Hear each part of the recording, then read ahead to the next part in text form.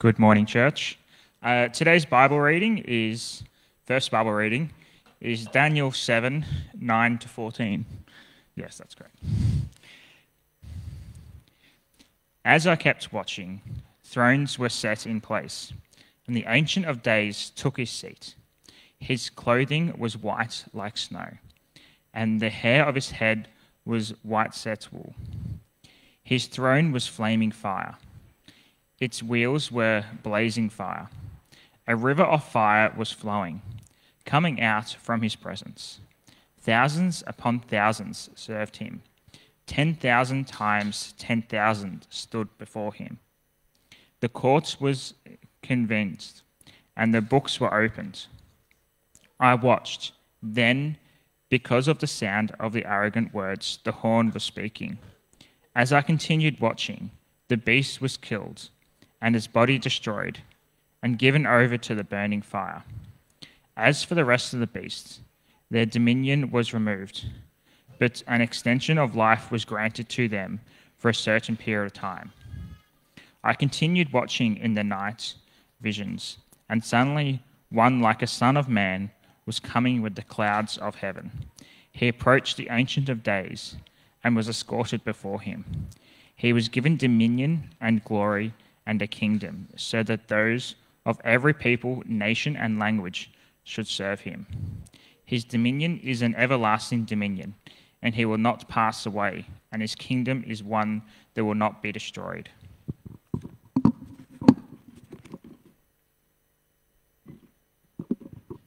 Thanks, Dave. Hi, everyone. My name is Francie. I'm going to pray for us today, and if you're in agreement at the end of this prayer, please do say amen with me. Let's pray together now. Heavenly Father, we praise you for the glorious grace that you've poured out onto us.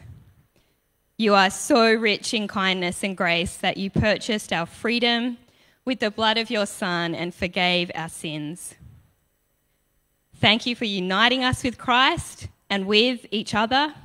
Thank you for loving us and choosing us in Christ before even the world was made, choosing us to be holy and without fault in your eyes. Thank you for preparing good works for us to do. However, righteous Father, we've sinned, we've fallen short this week in many ways, and we've not loved you with our whole heart or our neighbour as ourself. We're sorry, and we turn away from our sin. Please flood our hearts with light so that we would understand the confident hope that you've given us and the incredible power at work in us, the same power that raised Jesus Christ from the dead. Sovereign Lord, we pray now for the people of Ukraine. We pray for peace and the laying down of weapons. We pray for all those who are in fear, that your spirit of comfort would draw near to them.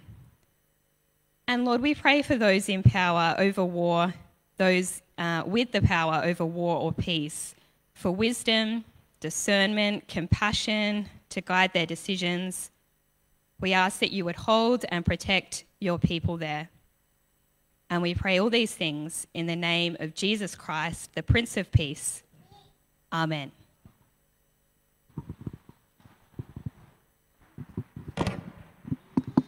Kids, it's now time for the kids' songs, so I'd love to invite you all.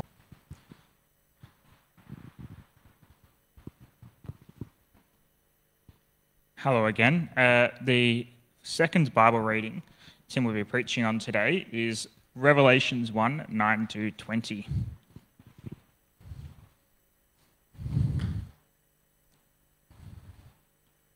I, John, your brother and partner in the affliction, kingdom and endurance that are in Jesus, was in the islands called Patmos, because of the word of God and the testimony of Jesus. I was in the Spirit of the Lord's day, and I heard a loud voice behind me like a trumpet, saying, "Write on a scroll what you see, and send it to the 7 churches: Ephesus, Smyrna, Pergamos, Tyrannus, Sardis, Philadelphia, and Laodicea. Then I turned to see those voice. It was written and spoke to me. When I turned and saw 7 golden lampstands, and among the lampstands was one like the Son of Man, dressed in a robe with a golden sash wrapped around his chest. The hair of his head was white as wool, white as snow, and his chest. The hair of his head was white as wool, white as snow, and his eyes like a fiery flame. His feet were like a fine bronze, as it is fired in a furnace, and his voice like the sound of cascading water. He had 7 stars in his right hand. A sharp double-edged sword came to his mouth, and his face was shining like the sun at full strength. When I saw him, I fell at his feet like a dead man. He laid his right hand on me and said, "Don't be afraid. I am the first and the last, and the living one. I was dead, but look, I am alive forever and ever, and I hold the keys of death and Hades. Therefore, write that you have seen what is and what will take place after this. The mystery of the 7 stars you saw in my right hand, and of the 7 golden lampstands, is this. The 7 stars are the angels of the 7 churches, and the 7 lampstands are the 7 churches."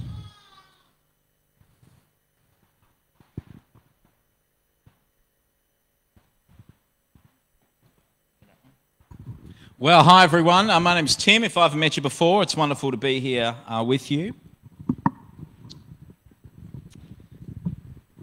Special welcome to those of you who are joining us online. It's great to have you with us as well. We are going to be continuing through our series on Revelation. If I could ask you to keep Revelation chapter 1 open in front of you so you can see it. We're actually going to read through some of it together. If you can see it, you're going to find it a whole lot easy to follow along. I know some people appreciate taking notes. You're welcome to do that if that helps you to engage. It's really nice to see some faces today. Just to reiterate, in case you missed Joash's announcement, masks are no longer required indoors, though you are very welcome to wear them if you would like. How about I pray for us and we'll begin. Let's pray. Heavenly Father, we thank you for your kindness to us, that you've given us your word and your spirit. And so, Father, we ask that your word might, in the power of your Spirit, might transform us this day. Father, give us ears to hear, open our minds to understand, open our hearts to receive your truth. And Father, we open our lives to you, that you might do with them what you will. And we pray this in Jesus' name. Amen.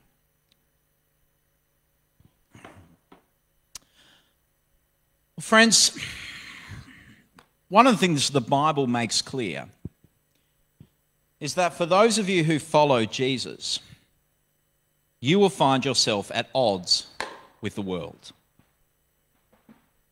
as Christ himself was. If they persecuted me, they will also persecute you, Jesus says, John 15. You will be hated by everyone because of my name. That's Jesus again, Matthew 10. Everyone who wants to live a godly life in Christ Jesus will be persecuted, to Timothy 3. And even though the Bible clearly prepares us for persecution that may come on account of our faith, I still find the prospect pretty terrifying. How about you? I know some of you here have done it tough for following Jesus. You've endured scorn from your family or from friends, and I know some of you here may never again return to the place of your birth because you chose to follow Jesus. But even if it's not that extreme, for most of us, I think to some extent we'll all experience it. And I find the prospect pretty daunting. This week I attended a seminar. It was an online seminar run for pastors by a group called the Human Rights Law Alliance. In fact, I've got a little picture there of them. They're a group of Christian lawyers who advocate around issues of freedom of faith. And the topic of the seminar was pastoring under anti-Christian laws. That is, laws that make it hard to be a Christian or teach the things that the Bible teaches. And they raised a number of laws that often are ideologically driven and deliberately seem to be targeting churches and religious organisations. But I've got to tell you, the result of attending that, it ended up being a bit of a fear campaign, because I think we all left a little rattled. There was a lot of nervousness, and this is from church leaders, about the penalties for saying and doing and even praying certain things. That fear of persecution, that even a room full of church leaders, well, we all felt it. You know, a couple of years ago, we had a young woman who was part of our church who had a genuine fear that Australia was going to be taken over by religious extremists. Think about ISIS rolling in on their trucks, and that she'd be forced to marry a terrorist. That was a tremendous fear that she had. I thought that was pretty unlikely, but she wouldn't sleep out of fear of that happening, all because she was a Christian.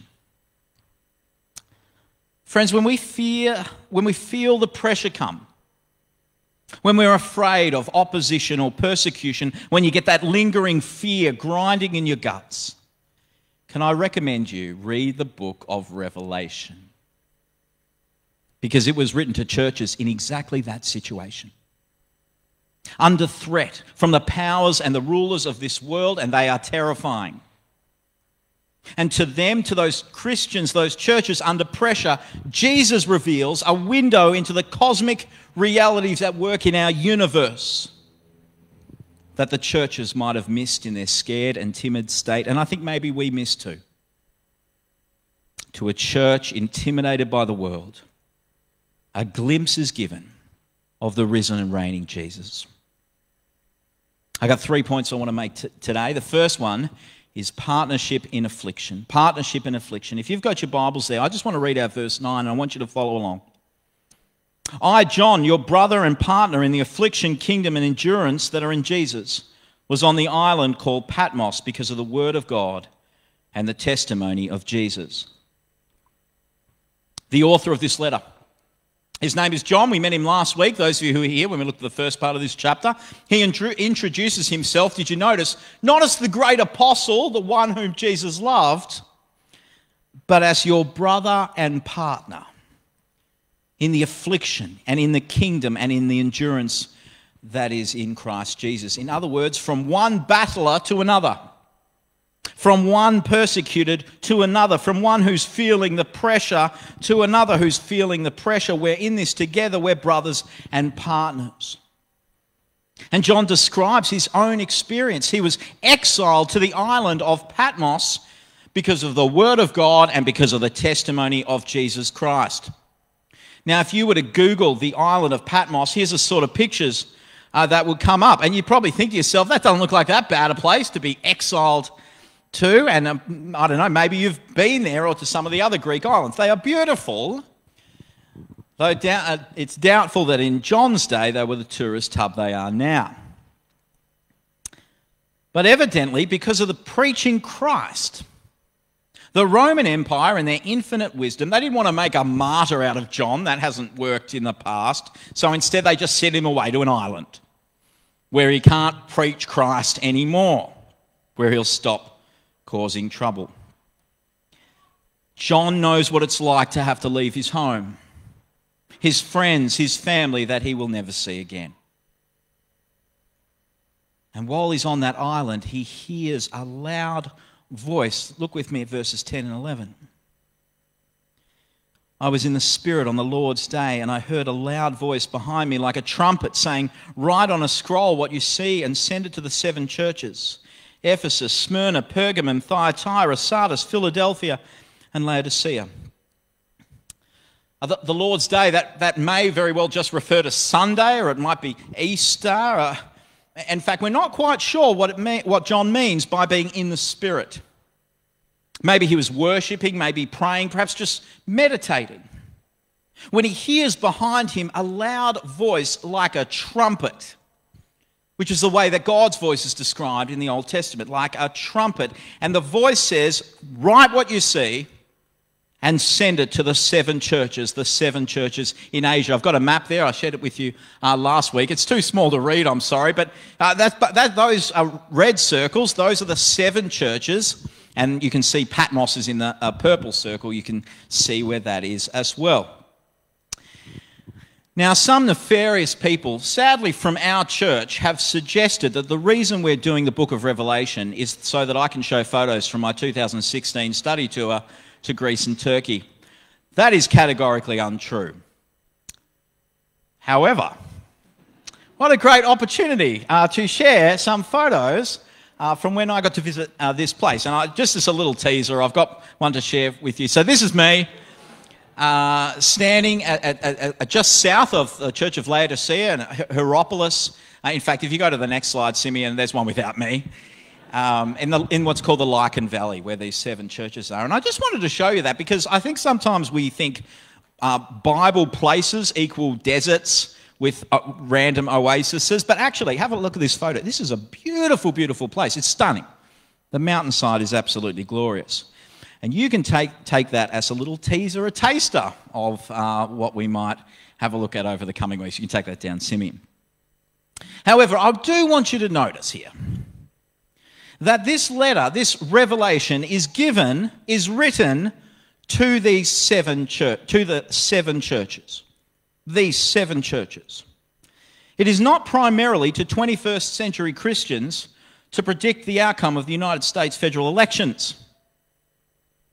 It has massive implications for us. That's why God left it in the Bible for our instructions. But it is first and foremost to them, those 7 churches. And I think that can save you a lot of big mistakes as this revelation unfolds if you remember that. First thing to note, this is written to those who are enduring affliction by one who himself is enduring affliction. John hears a voice. He turns around to see who it was who was speaking, and what he sees terrifies him. Point number 2, the divine man. The divine man. Have a look with me, verses 12 and 13. Then I turned to see whose voice it was that spoke to me. And when I turned, I saw 7 golden lampstands. And among the lampstands was one like the Son of Man, dressed in a robe and with a golden sash wrapped around his chest. John spins around. First thing he sees, lampstands. Probably not what he expected. Israel was described in the book of Zechariah as being a lampstand. There are 7 of them, and you'll remember last week we learnt that 7 is a symbolic number. It symbolises perfection or completeness. Now, I wonder if you can tell me, if you're an ancient Israelite, where would you go if you wanted to see lampstands? Can anyone tell me? This is a real life, tell me the answer. Anyone want to have a guess? You're probably right if you want to have a guess. Yeah, at the temple. Yes. And this is why the figure in the midst of these lampstands is dressed like a priest. Do you notice that? With a robe, with a sash. He is described as one like the Son of Man. Now, that can just mean a human. So God says to Ezekiel, Son of Man, get on your feet. However, in the book of Daniel, that Dave read for us for our first Bible reading, Daniel chapter 7, that John's already quoted here in Revelation chapter 1, this Son of Man figure appears before God. And I thought it would be worth us just having a look at it again. It's there on the screen.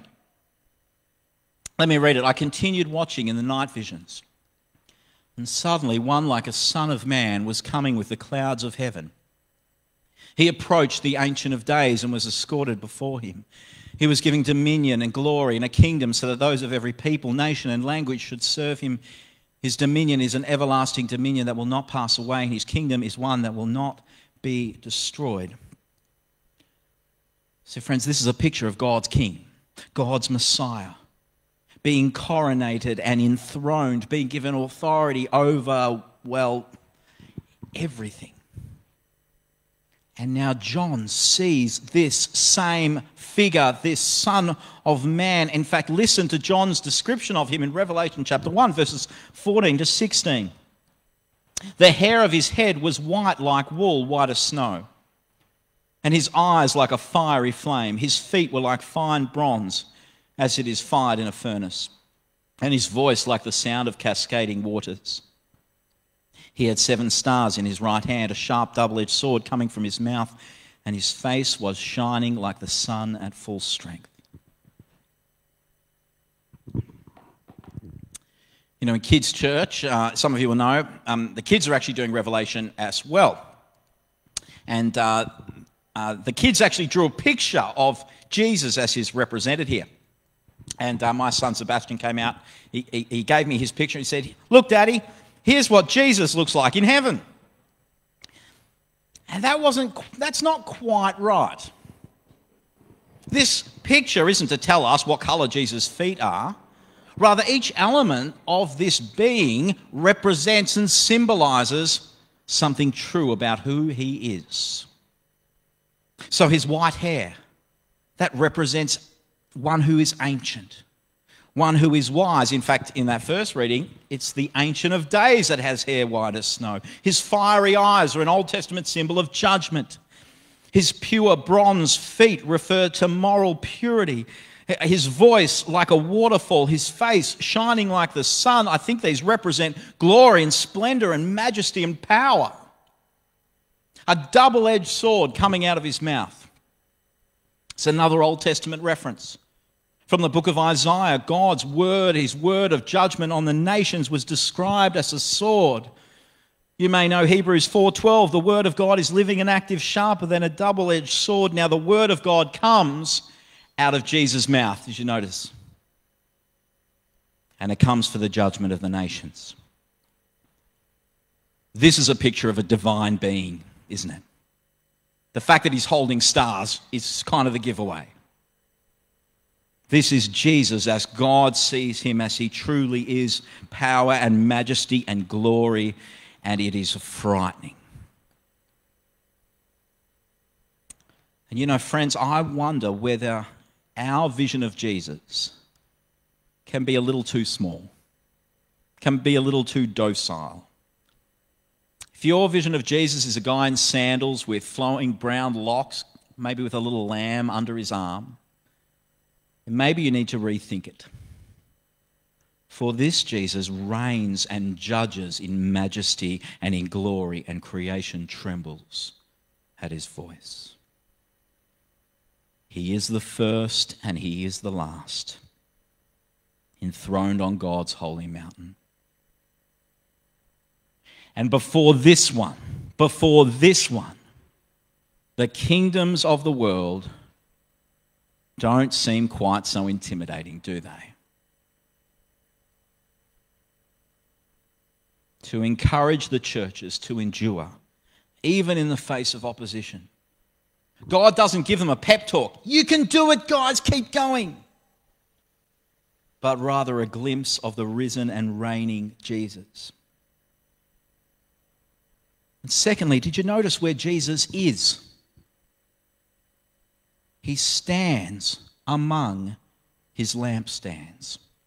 He dwells in their midst. In verse 20, we're told that the 7 lampstands are the 7 churches. Where is Jesus? He's not in some distant galaxy gazing on from afar, but he stands in the midst of his church, and his church exists in his presence.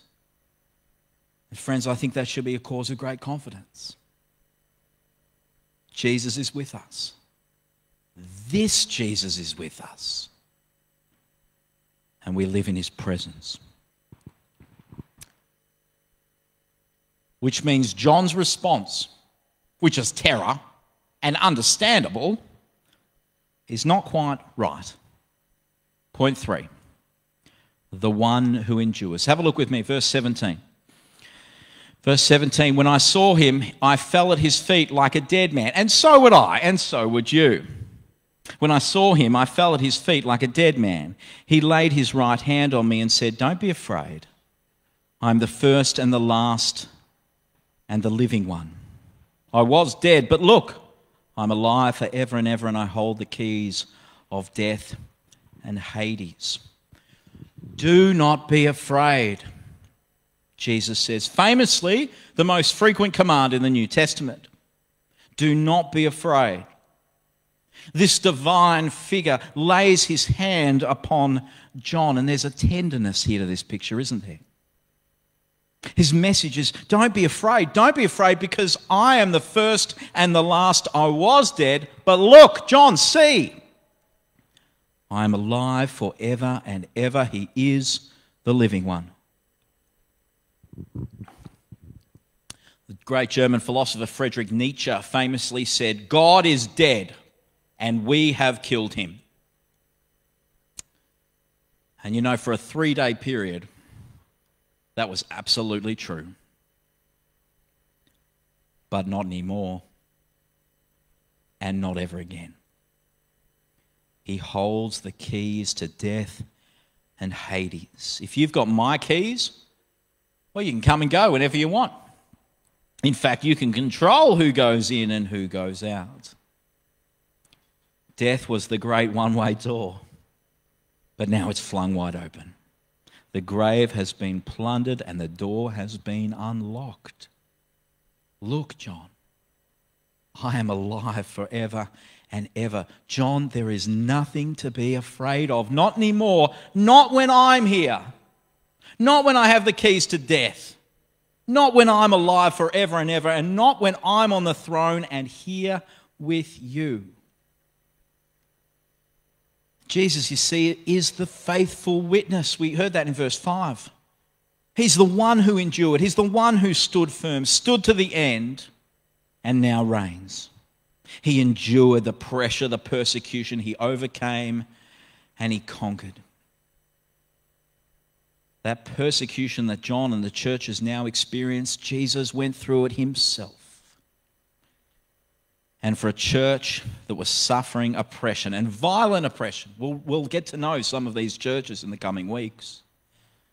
A vision of the risen and reigning Jesus who endured and overcame must have been of great encouragement. Last part of the passage, verses 19 and 20. Therefore, write what you have seen, what is, and what will take place after this. The mystery of the 7 stars you saw in my right hand of the 7 golden lampstands is this. The 7 stars are the angels of the 7 churches, and the 7 lampstands are the 7 churches. See, Jesus explains the meaning of the vision.